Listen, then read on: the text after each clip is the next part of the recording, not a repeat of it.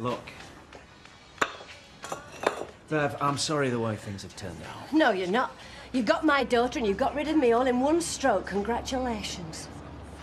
Neither of us had to lose out. If you just kept your mouth shut, like I said... Then she'd be none the wiser. Then nobody would have been hurt. And that's what counts, is it?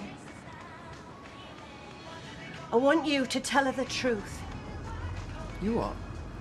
If you really care about her, then you'll be honest with her. And if she really cares about you, she'll forgive you. Yeah, right. Nice try, Bev. Please! Don't do this to me, Charlie. I'm begging you. She's all I've got left. Sorry, but I'm not prepared to take the risk. No. I suppose you're not. Because for all your macho male swaggering, when it comes down to it, you're just a pathetic little coward. You don't know what love is. You're too selfish. Look, I care about Shelley.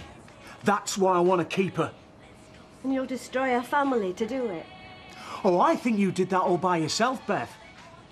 I mean, what kind of a mother would do that to her own daughter anyway?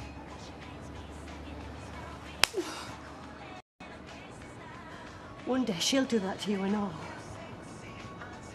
Because one day she'll see you for what you really are.